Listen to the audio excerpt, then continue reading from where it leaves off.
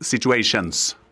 Yeah, I think the whole game I sat really close to him, and I annoyed him a lot in the game. I did well against him, and I think that's why he was a little bit angry with me. And then in that situation, he headbutt me first one at the cross, and I told him that he shouldn't do that. I was angry with him, and then he do it again, which is for me really stupid. So clear red card.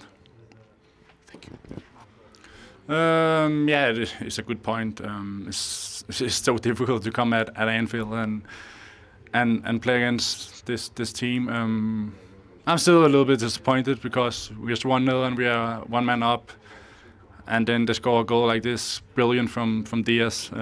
But to be honest, we need to close him down. We're 4 against 1, and he dribbled 4 guys, so we need to close that down.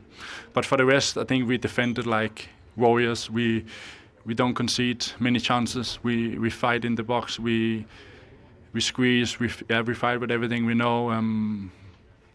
I think we wanted to play a little bit more on the ball, especially also after the red card.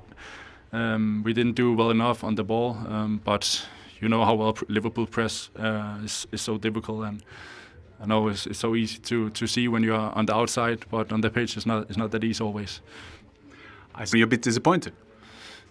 I think when you look at the game, that's why we're disappointed, because we're 1-0 up. We defend really well in the first half, and then we score on a counter attack, brilliant goal, and like I said, we don't concede many chances, and when you concede with one man more, you will always be disappointed no matter who you play against. And like I said, they don't have any chances as I can remember, so that's why I feel we're disappointed.